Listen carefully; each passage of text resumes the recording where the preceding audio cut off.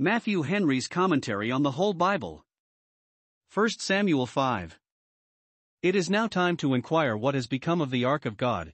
We cannot but think that we shall hear more of that sacred treasure. I should have thought the next news would have been that all Israel, from Dan to Beersheba, had gathered together as one man, with a resolution to bring it back, or die in the attempt, but we find not any motion made of that kind, so little was there of zeal or courage left among them. Nay, we do not find that they desired a treaty with the Philistines about the ransom of it, or offered anything in lieu of it. It is gone, and let it go. Many have softness enough to lament the loss of the ark, that have not hardiness enough to take one step towards the recovery of it, any more than Israel here. If the ark will help itself it may, for they will not help it. Unworthy they were of the name of Israelites that could thus tamely part with the glory of Israel. God would therefore take the work into his own hands and plead his own cause, since men would not appear for him. We are told in this chapter 1. How the Philistines triumphed over the ark, verses 1 and 2 and 2. How the ark triumphed over the Philistines, 1. Over Dagon their god, verses 3 to 5. 2. Over the Philistines themselves, who were sorely plagued with emerods, and made weary of the ark, the men of Ashdod first, verses 6 and 7, then the men of Gath, verses 8 and 9, and lastly those of Ekron, which forced them at length upon a resolution to send the ark back to the land of Israel, for when God judgeth he will overcome. The fall of Dagon, 1120 BC. 1. And the Philistines took the ark of God, and brought it from Ebenezer unto Ashdod. 2. When the Philistines took the ark of God, they brought it into the house of Dagon, and set it by Dagon. 3. And when they of Ashdod arose early on the morrow, behold, Dagon was fallen upon his face to the earth before the ark of the Lord. And they took Dagon, and set him in his place again. 4. And when they arose early on the morrow morning, behold, Dagon was fallen upon his face to the ground before the ark of the Lord, and the head of Dagon and both the palms of his hands were cut off upon the threshold, only the stump of Dagon was left to him. 5. Therefore neither the priests of Dagon, nor any that come into Dagon's house, tread on the threshold of Dagon in Ashdod unto this day. Here is 1. The Philistines' triumph over the ark, which they were the more pleased, the more proud, to be now masters of, because before the battle they were possessed with a great fear of it, chapter 4 verse 7. When they had it in their hands God restrained them, that they did not offer any violence to it, did not break it to pieces, as the Israelites were ordered to do by the idols of the heathen, but showed some respect to it, and carefully carried it to a place of safety. Whether their curiosity led them to open it, and to read what was written with the finger of God on the 2 tables of stone that were in it, we are not told. Perhaps they looked no further than the golden outside and the cherubim that covered it, like children that are more affected with the fine binding of their Bibles than with the precious matter contained in them. They carried it to Ashdod, one of their 5 cities, and that in which Dagon's temple was. There they placed the ark of God, by Dagon, verse 2, either 1. As a sacred thing, which they designed to pay some religious respect to, in conjunction with Dagon, for the gods of the heathen were never looked upon as averse to partners. Though the nations would not change their gods, yet they would multiply them and add to them. But they were mistaken in the God of Israel when, in putting his ark by Dagon's image, they intended to do him honor, for he is not worshipped at all if he is not worshipped alone. The Lord our God is one Lord. Or rather 2. They placed it there as a trophy of victory, in honor of Dagon their god, to whom no doubt they intended to offer a great sacrifice, as they had done when they had taken Samson, Judges 16 verses 23 and 24, boasting that as then they had triumphed over Israel's champion so now over Israel's God. What a reproach was this to God's great name! What a disgrace to the throne of his glory! Shall the ark, the symbol of God's presence, be a prisoner to Dagon, a dunghill deity? 1. So it is, because God will show of how little account the ark of the covenant is if the covenant itself be broken and neglected. Even sacred signs are not things that either he is tied to, or we can trust to. 2. So it is for a time, that God may have so much the more glory, in reckoning with those that thus affront him, and get him honor upon them.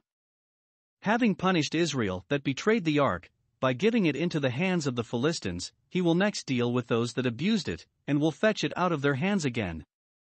Thus even the wrath of man shall praise him, and he is bringing about his own glory even when he seems to neglect it. Psalm 76 verse 10.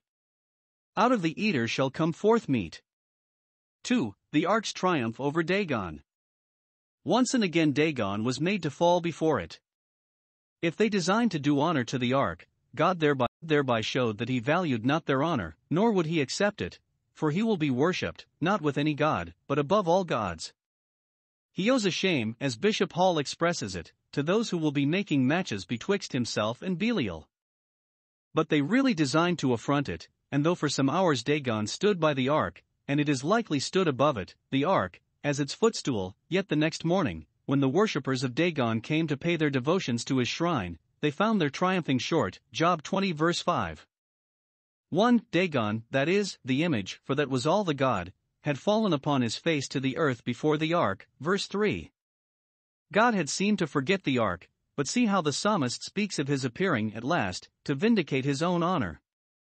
When he had delivered his strength into captivity, and all seemed going to ruin, then the Lord awaked as one out of sleep, and like a mighty man that shouteth by reason of wine. Psalm 78 verses 59 to 65. And therefore he prevented the utter desolations of the Jewish church, because he feared the wrath of the enemy. Deuteronomy 32 verses 26 and 27.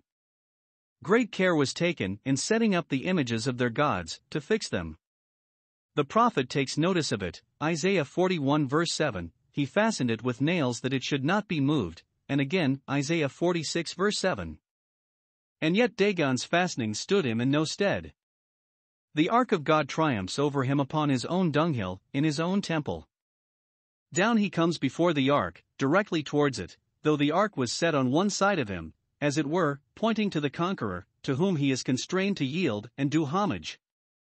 Note, the kingdom of Satan will certainly fall before the kingdom of Christ, error before truth, profaneness before godliness, and corruption before grace in the hearts of the faithful. When the interests of religion seem to be run down and ready to sink, yet even then we may be confident that the day of their triumph will come.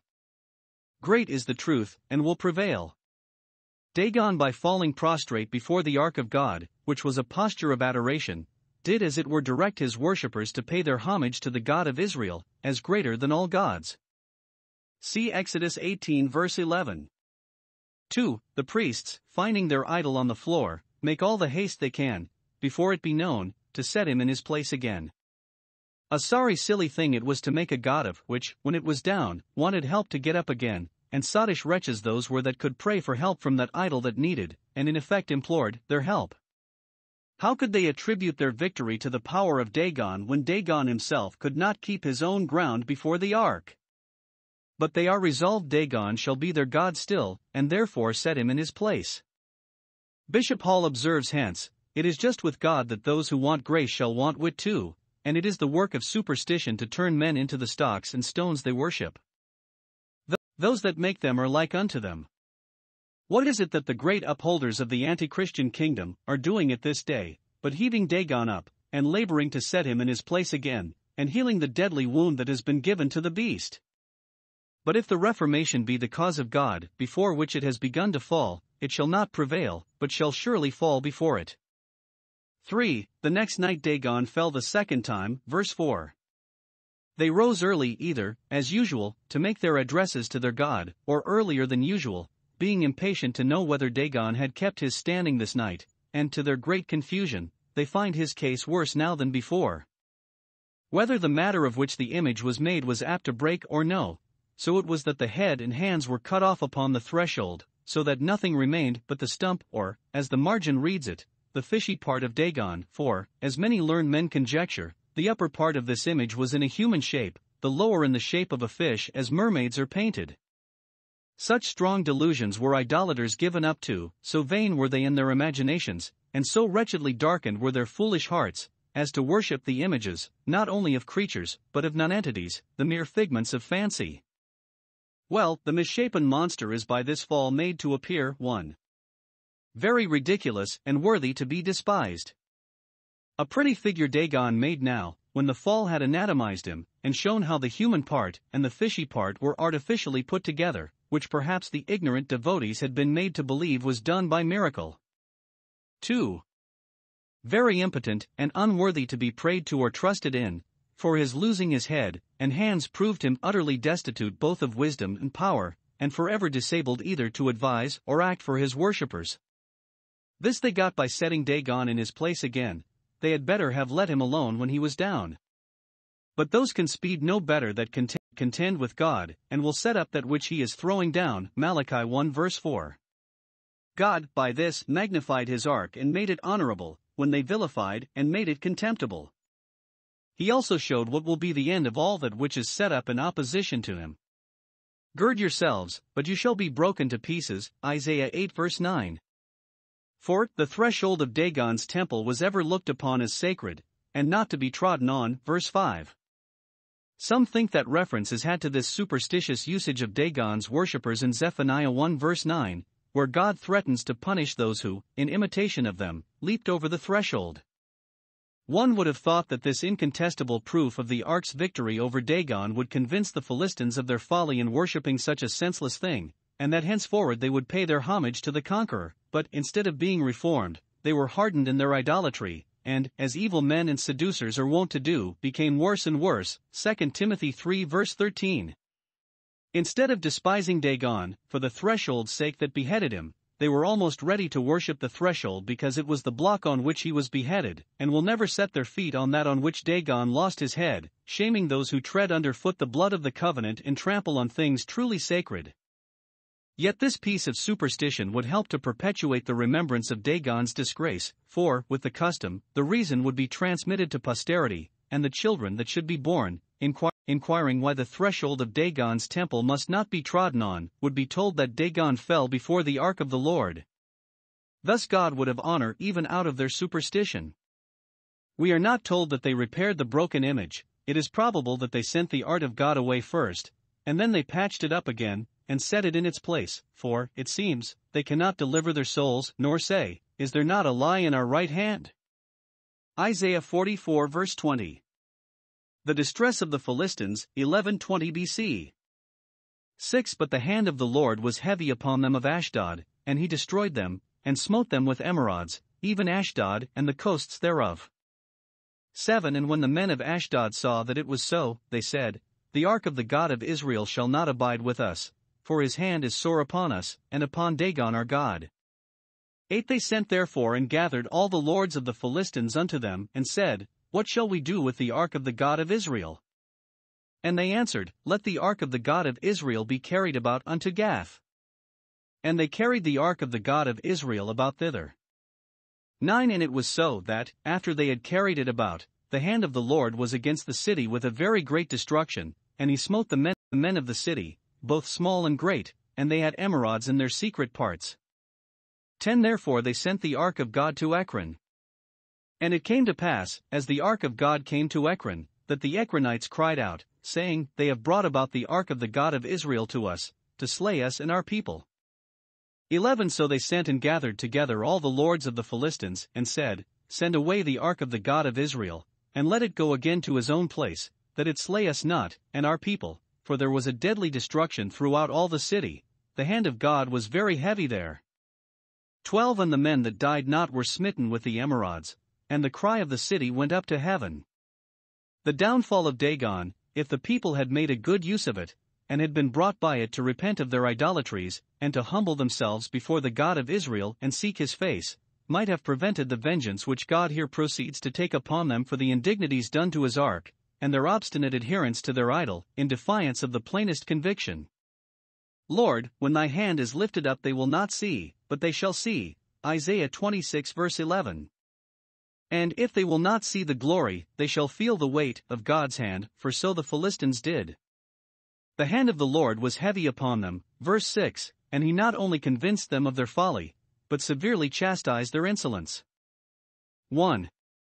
He destroyed them, that is, cut many of them off by sudden death, those, we may suppose, that had most triumphed in the captivity of the ark.